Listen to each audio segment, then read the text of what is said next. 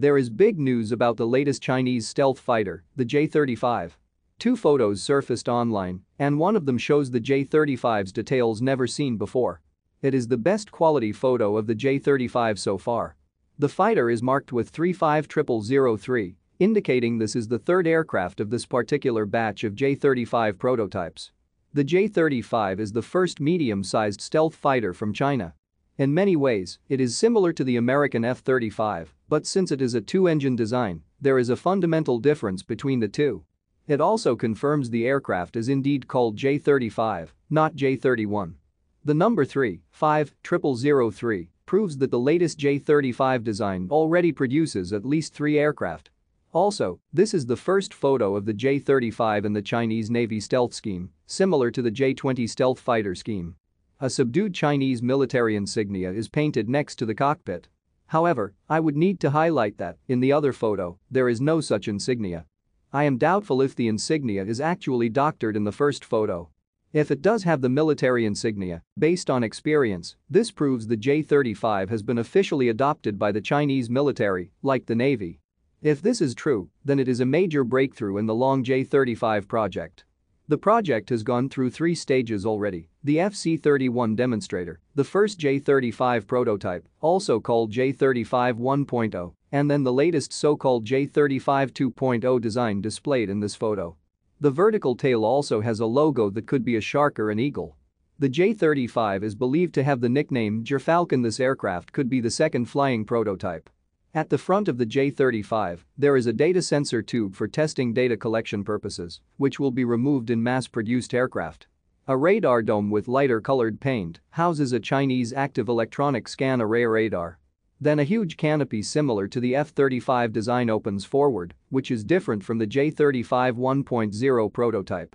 The canopy joins a large integral bulkhead at the rear, a common design in the latest stealth fighters to free up space for an internal weapon bay. The pilot's direct rearward visibility is limited. This shows the Chinese might have trouble designing a rear-hinged canopy and decide to go with the same idea as the F-35. The J-35 has 2 diverterless supersonic inlets. For the first time, we can see there is an opening cover after the inlet, again similar to the F-35, likely hosting a fueling port and some equipment connections. There is no side weapon bay like the J-20 or F-22. The photo does not offer a view of the internal weapon bay. The J-35 is the first dedicated catapult-launched fighter in China. In the new photo, we can see the front landing gear resembles the triangle layout design of the F-18 and F-35. We can barely see the folding wings openings in this photo. It is believed that the J-35 can fold its main wings. In the other new photo, we can see the main wings are enormous, giving an impression of the US F-35C naval variant. Because of the relatively wide body to allocate internal weapon bay, the J-35, like the F-35, must have large tails both vertically and horizontally. This is bad for stealth and weight, but a bulkier body will require much better stability control surfaces. The other particularly noticeable details are its engines, which have pronounced serrated exhaust nozzles and rear fuselage cowlings. This may be the first time we have a clear view of the new WS-21 turbofan engines, with thrusts similar to the RD-93 from the latest MiG-29 variants. Some sources also claim that the WS-13E turbofan is the engine of choice. Many of the low observable design features can be spotted in this photo. It would not be a surprise if this is indeed a true stealthy aircraft, unlike the Korean KF-21 prototype that took first flight around the same time. It is worth mentioning that the Russian, Turkish, and Indian medium-sized stealth fighters are still on paper. China is clearly ahead of everyone except the United States.